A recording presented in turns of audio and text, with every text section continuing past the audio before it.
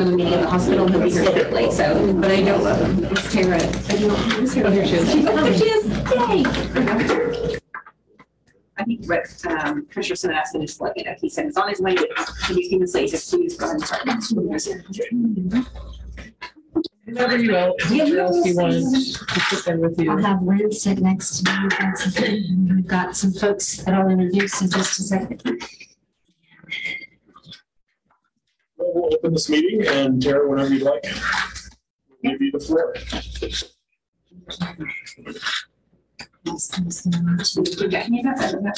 I do.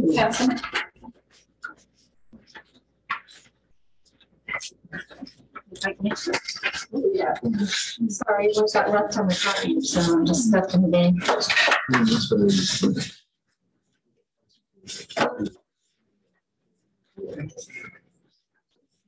In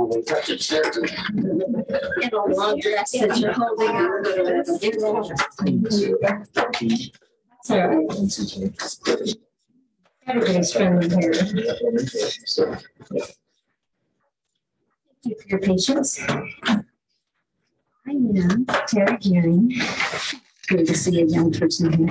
I live at Grand Central Senior Center, and I'm coming today for a request of $20,000, the same as last year for the Senior Center. And to catch you up on our Senior Center, 2020 was a difficult year, as everybody knows. 2021, our services and our model changed. We didn't have a lot of folks coming to the center, but we documented plenty services. And at the end, we ended up totaling 12,000 services provided. Some of that was on the phone, some of that was through outreach, and some of it was visits and the activities that we did individualized. We're blessed with our building such a large space that we can compartmentalize and keep things clean. So we had things sectioned off, and of course we ran our meals the whole entire time. And through COVID, we saw a triple number of the meals that we served. People couldn't, it wasn't food insecurity at that time. It was just people didn't want to go out. They weren't cooking at home. So they came and we served curbside through the back door and delivered the meals out and met a lot of new people that way. That's also how we disseminated information that was given to us. We emailed information, we mailed information. Our newsletter reaches 286 people in the mail and 350 plus people in email. And so those services kept going. We ended up, as I said, with 12,100 visits. And I was actually very surprised by the time I told her that. Our goal is 14,000 visits every year, or visits or services provided. This year, the first quarter, we are already past our 2019 numbers and almost to 2020 numbers. We've had just a phenomenal return of folks. What we didn't have at the start was return of volunteers, which made it a little difficult. And so I'm taking you back just so you know the journey that we were at. Last year, we did identify with senior centers and all volunteers being, so many of them being seniors, every center, every nonprofit was just really strapped to provide extra services with no volunteer base to help with. So we came to you with a proposal for a assistant because we identified that the center's needs needed to be covered by 2 people. That is still the case this year. So this year we are asking that, but we also know that funding, so much of the funding went to COVID, so much of the funding that's now changed with it not being a pandemic and an endemic, those funds are not around. So our budget, we tightened our budget from 2021 of 76,000, we tightened it to 65, which hurt a lot. And we still, now we are seeing volunteers coming back, but we're still seeing a training mission, we're still seeing an even greater need for this to be a two-person operation. Somebody to run day-to-day, everyday operations in the center. That's where Lynn comes in, and she'll speak in just a second. And but then there's also a need for somebody to be a dedicated funder and endowment coordinator and partnership person out in the community, bringing our services to people, bringing people back. There needs to be somebody who is a volunteer generator, and those we split those things. But to have two professional people in a dedicated way, that costs money. And so we came together and we decided to split one salary. And for this year to meet our budget needs and to meet the goals, when we saw such a large return of seniors, we had to give them services, but you have to grow volunteers and you have to grow funding. In our budget, we're still, with the county and the city and the other funds that we still have a shortfall originally of 13,000. We've narrowed that down by another 5. But the biggest thing is that the funding is out there. There are grants for nutrition programs. We have a lot of nutrition needs. As I said, the people that we serve are triple. We serve them in 3 different ways now. We have inside dining. We have complete curbside hands-off delivery. And then we have folks who come in fully masked in, who pick up to-go containers, stand across the room, get 15 minutes of visiting in a way that they feel safe. And we're just very blessed to be able to do that. We also are volunteers. We started incorporating our people, and the 8 Grand Central volunteers became a true partnership with API. We handle all their phone calls, we handle all of their ordering, for their meal ordering, their pickup and delivery information. We also help them set up, tear down, and serve. And that partnership allows us to really serve the folks with food insecurities that we're seeing. I'm part of the team now in our transition period from now to June 30th. I'm part of the team that will handle that the funding, the grant writing, the endowments. We have an endowment that started that is $5,000 a year now that's coming. And there are people out there who are interested in doing it, but it takes a dedicated person. We have to really be purposeful in how we meet the shortfalls in our funding. What we don't have is there aren't a lot of grants or funding opportunities out there to cover operating costs. So what we see is our funding from the county, our funding from the city is allowing us to shore up our utilities, the things that keep our doors open to allow us to provide services. And the rest is up to us. And we have a good plan to get there, and we're well on our way. The second person of this dynamic duo is Miss Lynn Deff. She comes to us from Pennsylvania. I'm going to let her introduce herself, tell us a little bit about all her great students. Okay, I moved here in October. Can you hear me with my mask on? Okay, I moved here in October from Pennsylvania. My brother and sister-in-law lived here for 40 years, and so I visited Newton for the last 40 years to visit my family. So I don't feel like I'm coming to an environment that is strange to me. Also, I worked for 10,000 Villages corporate headquarters in Pennsylvania for 23 years, and we had a lot of people from Kansas that came as volunteers. So I got to know a lot of people also from this area. So after doing family caregiving at home in Pennsylvania, and I moved here in October. And after unpacking and getting organized, I was looking for volunteer work. And I wanted to do something outside of the Mennonite community, since I'd been part of a Mennonite community in my work environment for 23 years. I kind of wanted to do something a little different. And so my pool buddy back here, I met her in the pool at the Y. She said, oh, the senior center is looking for a volunteer. So I said, oh, okay, that sounds like something I would like to do. And so I walked in the door and started volunteering. And it turned into a job opportunity, which I wasn't really looking for, but I'm up for the challenge. And I'm a senior myself, but I'm a fortunate senior because I have resources, and but I have a lot of gifts to give, and I'd like to be able to give that to people that are not as fortunate as I am and help them find the resources that they need to live a comfortable life in their senior years. And so I've really enjoyed my work, my volunteer work there, and now getting involved in the work part of it. So I'm looking forward to working with Tara in the coming months to service our seniors. One thing that Lynn left out, because we're all nervous, is that she managed 150 volunteers at the same time, and she went from to separate places.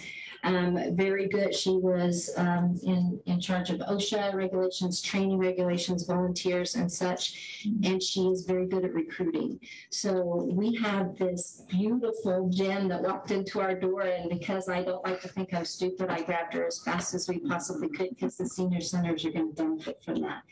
And she's willing to put up with me as a partner, and we truly believe we believed we had to do something, a serious change to address what our issues and to be able to serve.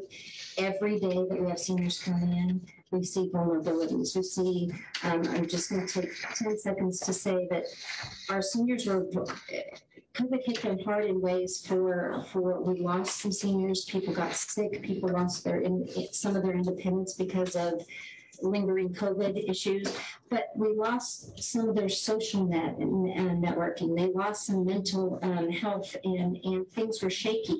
So then you come into all of a sudden you turn on the TV, and if you're well situated, you start watching the stock market fall and your retirement shrink. We start going to the store and we see everything going up and recession coming and our gas prices going up. And that's for folks who are well situated in their retirement, folks with fixed income. This is scary. And then we're also talking about seniors historically as a gerontology field. People in their 70s and their 80s were young, but late 70s, 80s, but they lived through the dirty 30s. I mean, where there were true shortages, and at a young age, that's impressionable, and it takes something of your psyche. Then they go to World War II, where there was rationing, and so again, there's a trigger. They were in their late teens, 20s, and late 20s when 1970 hit. The 70s went through. So you come off of, you're just coming out of your home, you're trying to learn how to talk to people again, you're trying to remember how to drive. These are things that people tell me. You want to visit, and then this world turns crazy, turvy, and upside down. And so our seniors, people that you wouldn't realize are just shaky in many aspects of their lives. Then you talk food and shortages, and we've had, as I spoke before to the county commissioners, we're having people come in that are doubling the number of applications for food. If they would all come in at once, we would fill our building, and I mean, we could have upwards of 70 people in, and they aren't quite there, but they're coming in once or twice, or they're coming in and their resources are shrinking and shrinking and shrinking. And many of you don't know who aren't in the senior business. In the last 2 years, Medicare has changed their drug prescription drastically. So now many drugs that were covered by Medicare are considered over counter. Things like diabetic eye drops that can be $40 or $50 a piece.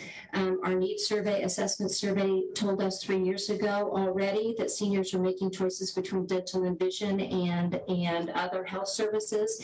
They chose chose to cancel wellness visits because of affording travel or whatever. So now it is important for us to figure out a way how to continue to serve and to be a safety net. And these services could all be parceled out, but a central place when you talk about socialization, you talk about psychology, a comfort place to find home and to get help and to trust, that's necessary. But I don't want you to hear any more from me, as much as I like to talk. What I want to do is introduce some seniors who you can hear from them. I'd love you to ask them questions about what they're talking about. So I have Jeannie Fleming, and I'm going to explain why I wanted them to come. Jeannie Fleming worked at the county in transportation for many years. She also sat on our advisory council for the county funding. So she is intimately aware of the senior center's funding needs and our activity levels. So, and she's also part of our choir and a member of our center. That is a big thing for us. So she's seen a lot of transitioning. We have another Jean, because if you have one, you should always have two. And we always are a pair of Jeans, right? and Jean was a former assistant director at the center. She saw the transition from Newton Area Senior Center to Grand Central. She's seen the transition in who we serve, how the numbers work, and is a vital volunteer for us now. Helps us with program. I mean, we would not, we had a handful of volunteers in 2020 and 2021, and she was one that helped us literally keep it open. And then I had Mr. Paul, Paul Harmon, and he is a retired professor from Bethel College. He lost his wife and found the center as a way to a new place to go and to have some great conversation. If you ever want a really good conversation, come have lunch with us, because wicked funny and highly intelligent people coming from all over the place. So if you have questions for me or Lynn, welcome. But if you also have questions, you want to hear from seniors themselves, what the senior center means, they're here for you as well. Oh. Bob. I'm so sorry, Bob. But Bob is our president of our board. But I guess what it comes down to, you just saw in action that seniors are the most important people in the room to me, and these are the people we take care of. And Bob, I wouldn't be anywhere without him helping get through this. If you have questions, that's great. If not, I'll ask them myself. So what days are you open? Monday through Friday, as always. The pool players come usually at 8 o'clock. The rest of and the doors open, and we have a volunteer that comes at that time. And we're there till 3, unless it is a card game day, and we may be there till whenever everybody decides to quit. We have evening activities scheduled, and we also have activities on some Saturdays. And that has been that way. During the pandemic, we opened for activities that were scheduled so that we could control the flow, but we opened the very day that the governor said we could, and we brought in foot clinics and other things that couldn't happen in other places to keep, we had to do some special tap dancing to do that with a safety plan and such. But we made sure that seniors got their services, and because they used to go, the foot clinics would go to the nursing homes, and so. What is your on Schedule A? Can you detail what those funds are?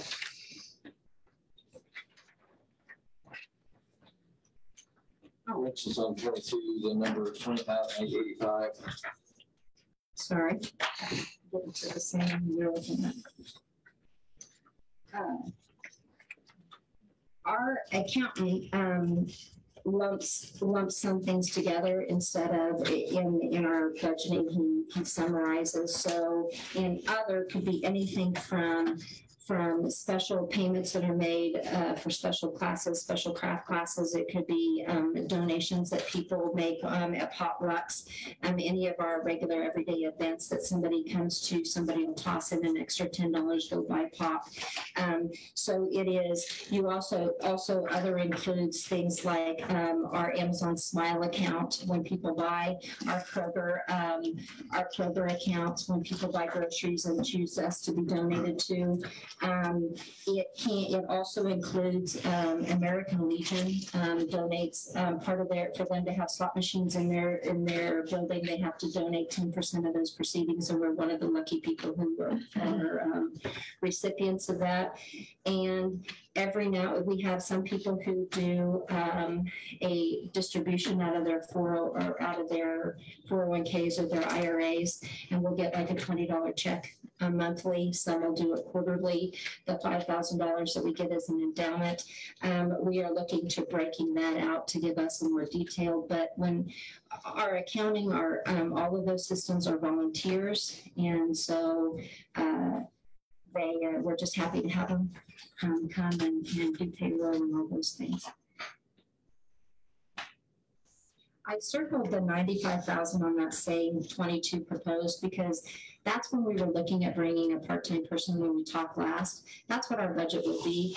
And to go down to $65,000 to cut $30,000, we and still keep full services to be back where we were. We just want to demonstrate. I want to remind you, when the very first time I met you, we had 25,000 was the previous year, and I asked for 10, and then we got 16 the next year, and then the year after that I asked for 20, which is where we're now. I've never brought us back up to the 25 that we were getting before, because I looked you very seriously in the eye and understand money is tight. Services has to stretch. And so I only asked for what I really think we could need, and we'll do our part to tighten our belt like you guys are to yours. And you can take that back to the people you serve. And we also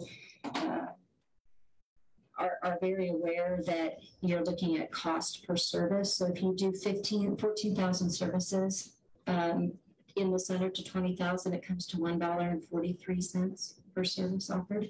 That includes meals. So we have a lot of work to do, a lot of people to take care of, and I just want to be partner with the city to do that. We've got 6 or 7 minutes left. And Tara, yes, sir. the paid people that pay the $25 a month member or $25 a year membership, is there about 72 of them? Right now there's 62 of them, but a membership is, we need to be very clear. I'm glad you brought that up, Clint. That was a thank you. We are not the same business model as the rec center or the Y. Their membership is such that, help me out with the figures. The membership of the Y is $23, $25 somewhere, like depending on whether you have, like your insurance is. Right. Yeah. And then the rec center is 26. And you have to pay extra for classes. Yeah. So they price theirs out. That's a month. Ours is $25 or $30 a year, and so it comes to $2.60 a month. If somebody comes and needs our service, we don't require payment. It's more dues for people who want to help us, add frills to our programs. Our additional programs, if we bring in a special instructor like Tai Chi, when we brought him in for 30 different people to come, his class is $110 a person. I wrote a grant for that. When we have occasionally a craft class, you're going to cover, but our center is just for a place for people to come and get services. We are looking at some different structures for people to be sustaining members to underwrite the services that we're asking you to help for. That is a new plan coming forward. And now that I have a partner, I can take time to flesh that out and present it to the group. So, and what I guess what I'm getting at is 14,000 visits. There's not 14,000 people. There's 14,000 bodies, right, on any given day. But so, how many more other than over 6? Obviously, it's more than 62 because not everybody's paying the $25 membership. So, at the end of the year, like for 20. Bad example, let's pretend COVID never happened. 2021, how many people, or 2019, whatever was the last normal year, like how many people were above and beyond the 62 people that paid membership? How many more people, not visits, how many more people were actually coming at the end of the year? Do you guys keep track of? I do. If Jim Bob comes and but he's not a member, but he comes 227 times throughout the year, Jim Bob counts as one. How many more of those Jim Bobs are there? I believe it is. If anybody's name is Jim Bob, my apologies.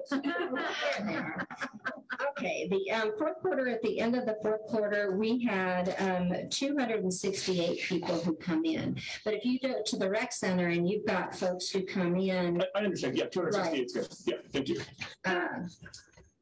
So, but those folks also, that's 268 people who signed in.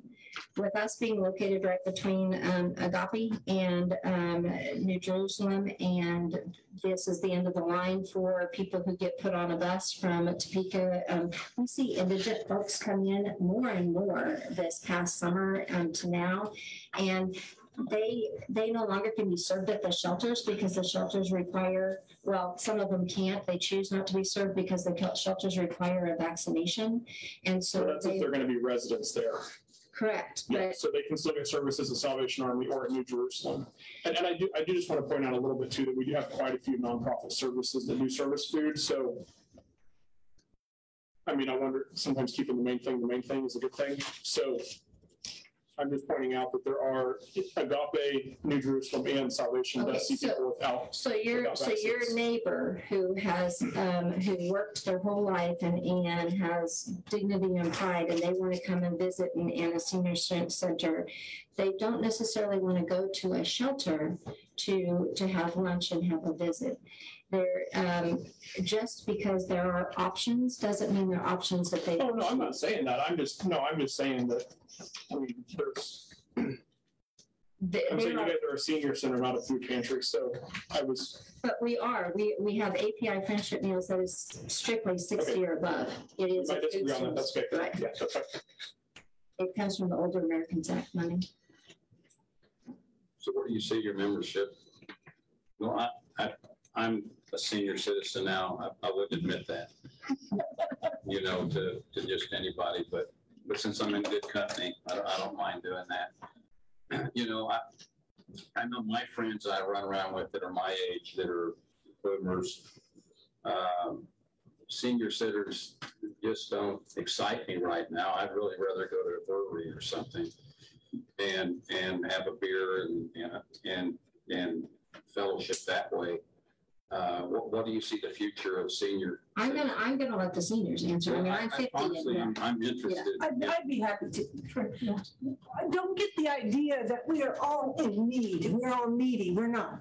Many of us are independent, have enough income to survive well. Mm-hmm. But there are activities and things that we do that we can't get at home alone. I just jotted down with things. I'm an 11-year member of the senior center. Volunteered there many years. Early. Huh? You must have joined in your. I did in my mid-50s. I was able to retire early, yes. But here's some of the things I participated in. I'm in the senior choir. We have 20 to 25 members that are there every week to practice. Not all of them are members. Probably not all of them even get on the list. We go out to various senior centers all around, not just in Harvey County, and other counties. We are Newton ambassadors. We've sung at Botanica. We've sung an honor flight. So we are out there and about there, and that's the service they're not going to get anywhere else. You're not going to get a senior choir. It's not a church choir, although we do sing sacred music. But a senior choir. We have a woman there who just lost her husband not too long ago, and that's the thing that's brought her back out again. We have lunch.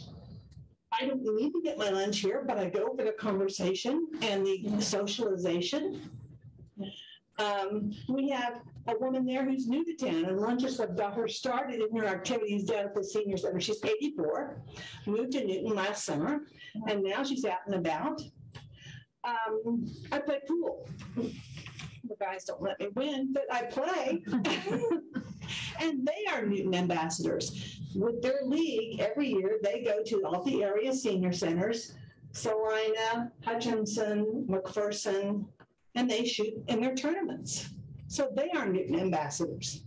And they are loyal. They are there every day. Rain, shine, snow. Doesn't matter. I go to the potluck. The potluck draws in people who I know are not members, but we have a diverse group. It's not a church potluck. It's not an organizational potluck. It's people from every walk of life. We sometimes have entertainment, sometimes better than others. And I think they're of a young woman, not a young woman, but a woman who has cared for her mother until her mother died, and now she has no socialization. So that potluck is one place where she can socialize. I play games in the afternoon. I love to play games. Sometimes I win, sometimes Bob wins. But there are rules. And I think just chatting and bringing in, occasionally people come in for games and then we don't see them for a while, and then they come back. We play dominoes, we play cards, we play all sorts of games. And I go for yoga 3 times a week there. It's an exercise program that you don't have to pay for. It's non-competitive. You do as much as you can, as you comfortably can, and you don't have to be forced by a leader to urge you on. You just do what you're comfortable with and then go. But those are some of the things I participate in. I also volunteer 1 day a week at the desk. And I think the people who come in there, and I don't want you to get the idea that we're all poor and needy, but we are all searching for somewhere to go. Senior centers, Presbyterian Manor, Kansas Christian, Asbury, and Bethel all have their own activity programs, but their residents don't pay taxes because they don't pay property tax there. We have nowhere to go, but we pay taxes. So you need a center where some activities can be planned for those who do pay their taxes. Thank you. Am I next? Yes, ma'am. Okay. I'll try to be as brief as possible. I made just a couple of copies of things. If you want to just pass them down, I'll keep on looking, but I thought were important. Maybe into 6 categories that I know this is what happens at the center because I participate in it. We give out information, we have fitness, meals, services, socialization, and volunteer work. And I've been a volunteer in a lot of different places, but I am now a volunteer at the senior center. I serve lunches at noon. And I enjoy it, and you would be amazed about the conversation that comes in. This lady Jean was talking about that was new here. She's from Alaska. So she gives us a whole different viewpoint of what life is like for her. But I really enjoy it, and now that I am a senior, I see the needs a little differently. And if you're alone or if you have only a spouse and no kids around, you can't do everything that you used to do, and you don't want to. But here's a place for you to go. So what I'm hoping is that you can see the needs that we have, and also want to see how the senior center takes care of a lot of them, and that you would want to help us do that. Thank you. Under socialization, I assume pool players is pool players. Oh, it is. Excuse me. I don't know what a pool player would be. POOH. I'm gonna make him a sign. Welcome, pool players.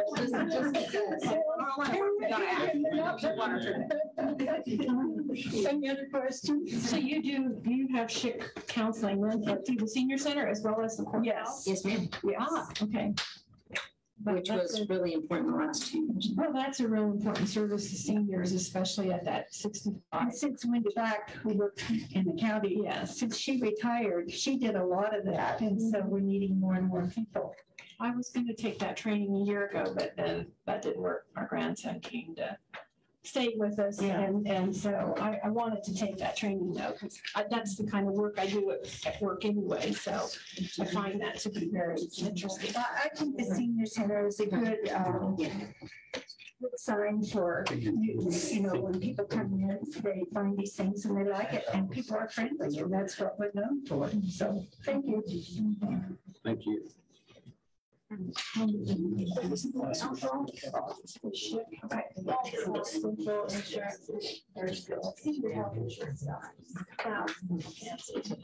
name is just complicated.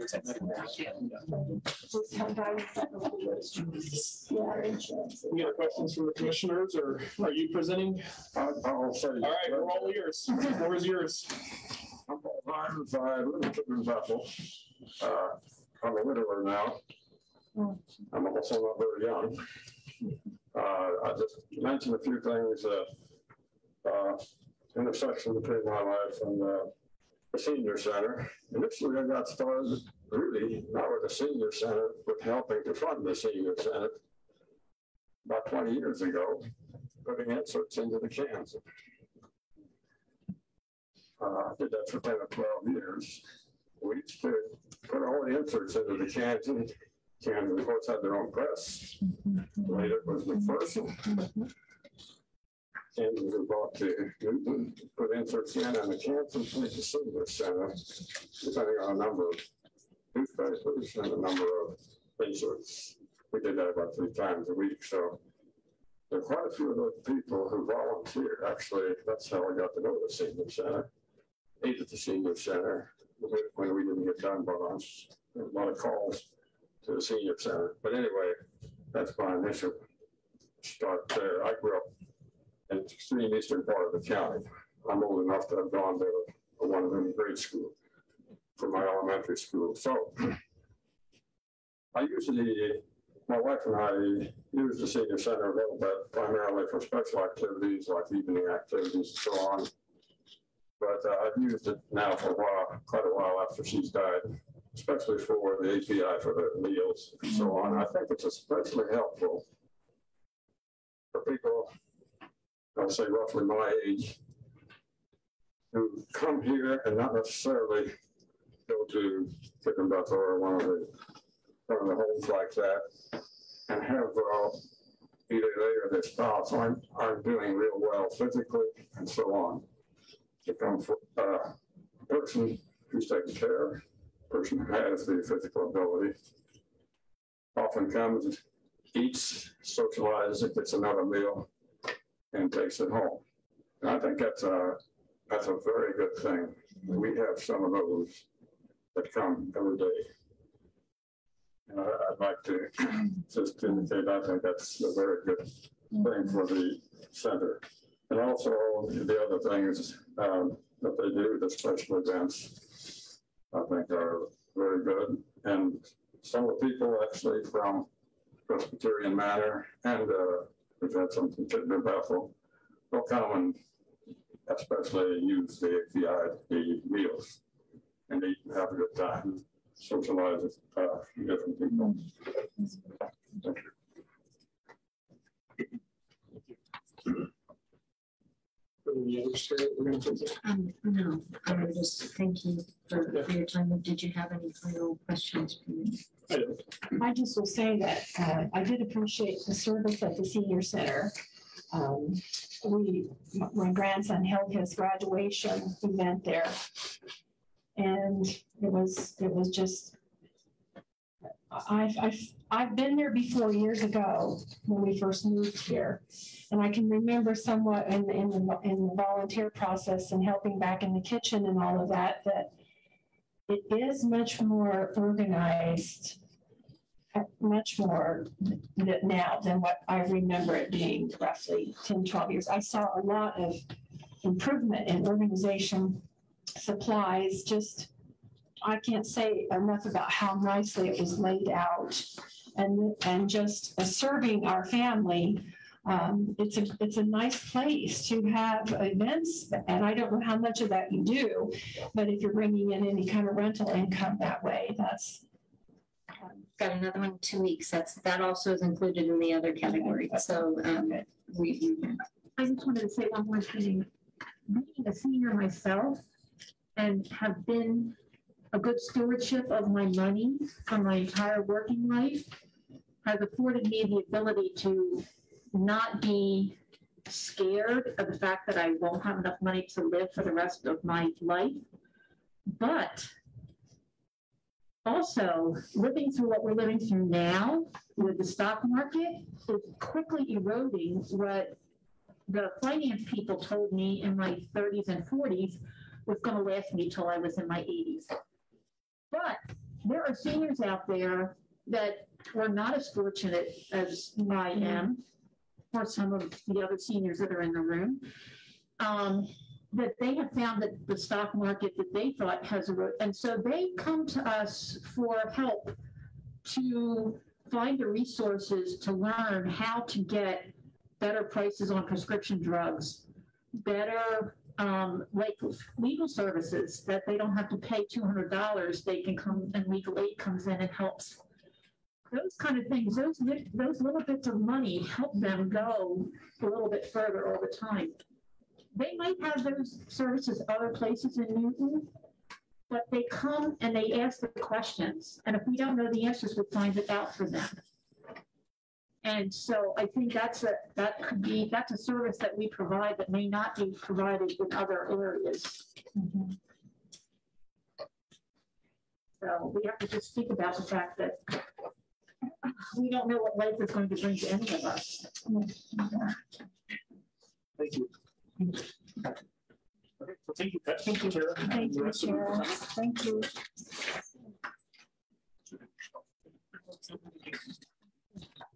We have time to set part of our meeting.